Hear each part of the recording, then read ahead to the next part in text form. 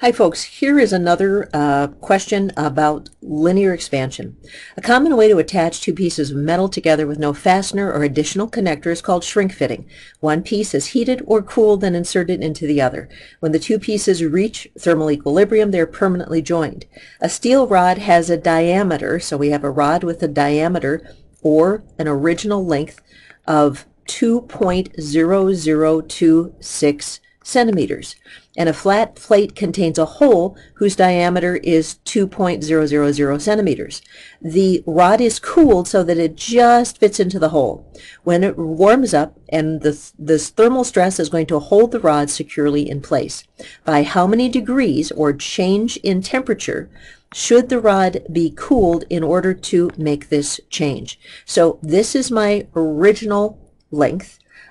This is the change in length. The change in length is going to be the difference between the 2.0026 centimeters minus the 2.12340 centimeters. So that's going to be 0.120026 centimeters. So that's going to be my change in length. And this is steel. So we're going to use that coefficient of linear expansion that we've been using, 12 times 10 to the negative 6th per degree Celsius. Lots of different thermal expansion coefficients, depends on, remember, steel's kind of like cookies. Everybody's got a slightly different recipe. So there is definitely a range on steel.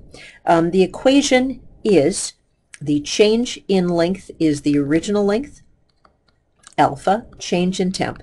And we're solving this time for change in temp. So change in temperature is going to be the change in length divided by the original length, alpha.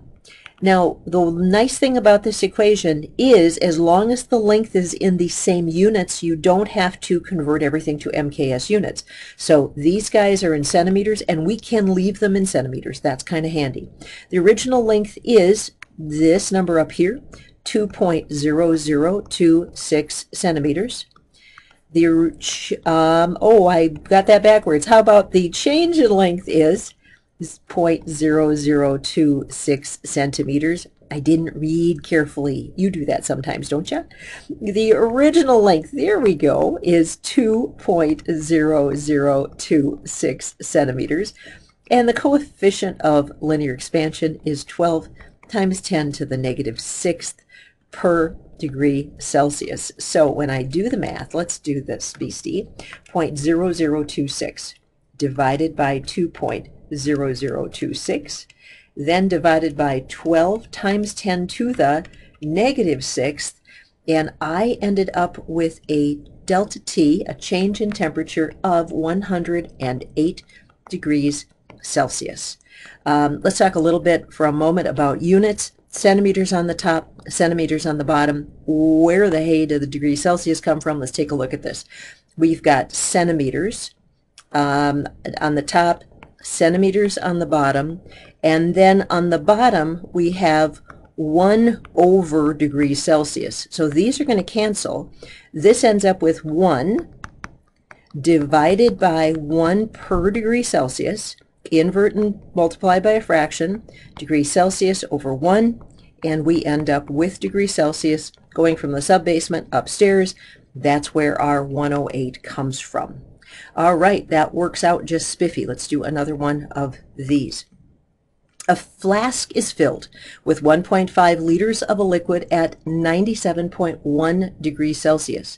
When the liquid is cooled to 15 degrees Celsius, its volume is only 1.383 liters. Neglect the contraction of the flask that is holding the liquid, determine the coefficient of volumetric expansion for the liquid, and identify it using the table that I gave you. So the change in volume is going to be the original volume, beta, coefficient of volumetric expansion, times change in temperature. So the original volume is 1.500 liters. The change in volume is going to be 1.500 liters minus 1.383 liters. So let's do that subtraction. 1.5 minus 1.383, so that's 0.117 liters. That's going to be my change in volume. We're looking for beta. What is going to be my change in temperature?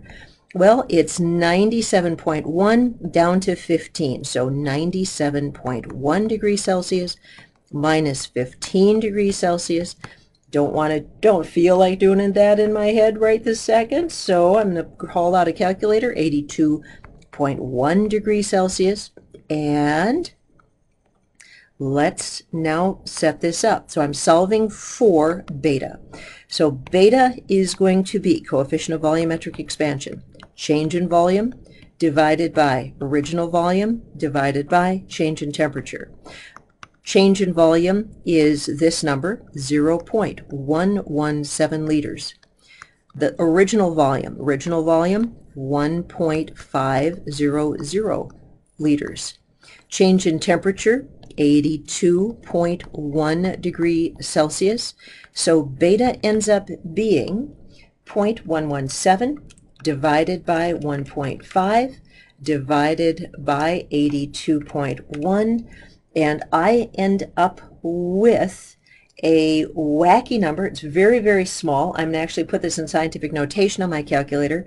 I get 9.501 times 10 to the negative fourth. Now, let's look at units. Liters cancel liters. I have degrees Celsius down below. Coefficients of expansion should be per degree Celsius, so the units make sense. If I look on my table of coefficients of expansion for volume, this is a liquid. What liquid is close to that? It's very, very close to gasoline. So what's in my flask? Gasoline. You better not drink out of that flask. Ugh. Okay, number 8. A copper kettle contains water at 24 degrees Celsius. When the water is heated to boiling at 100 degrees Celsius, the volume of the kettle expands to 1.2 times 10 to the negative fifth cubic meters. What is the volume of the kettle at 24 degrees Celsius? So let's take a look at this. We want to know what is the original volume. What is the original volume of the kettle? That's my question. It contains water at 24 degrees Celsius, and it's heated to boiling at 100. So the change in temperature is going to be 100 minus 24, and last time I looked, that is 76 degrees Celsius. That's my change in temp. It is a copper kettle. So I look that up on my table, and the coefficient of volumetric expansion for copper is 51 times 10 to the negative sixth per degree Celsius. That's a coefficient for copper. I have that and that and that, and I am looking for, what else do I know? I know the volume expands by, so that is going to be my change in volume is 1.2 times 10 to the negative 5 cubic meters. Pretty easy problem. Change in volume is original volume beta, change in temperature. We're solving for original volume. So let's go ahead and do a little wee bit of algebra here. We're looking for original volume. Original volume is going to be equivalent to change in volume divided by beta divided by delta t. So this is going to be equal to the change in volume, which is 1.2 times 10 to the negative fifth meters cubed. Beta is 51 times 10 for the negative sixth per degree Celsius. That's going to go down in the basement. Where did I get that from? I had to look that up on a chart because this is for copper. And then the change in temp is 76 degrees Celsius. 76 degrees Celsius. I have this funny feeling I'm doing algebra wrong.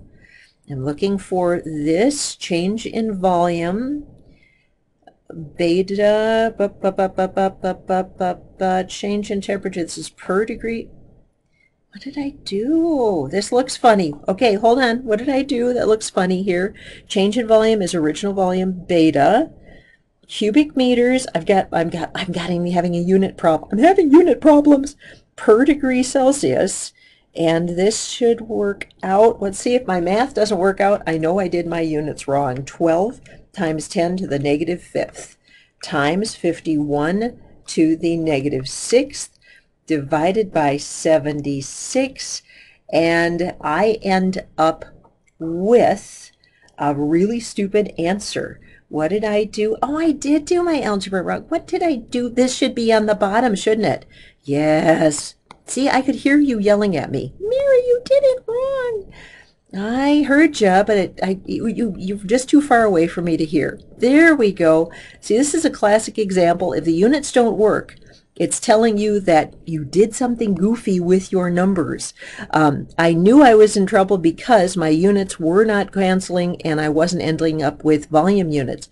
I had to have the degrees Celsius cancel. Anyhow, meanwhile, back at the ranch, 1.2 to the negative fifth divided by 76 divided by 51 times 10 to the negative sixth.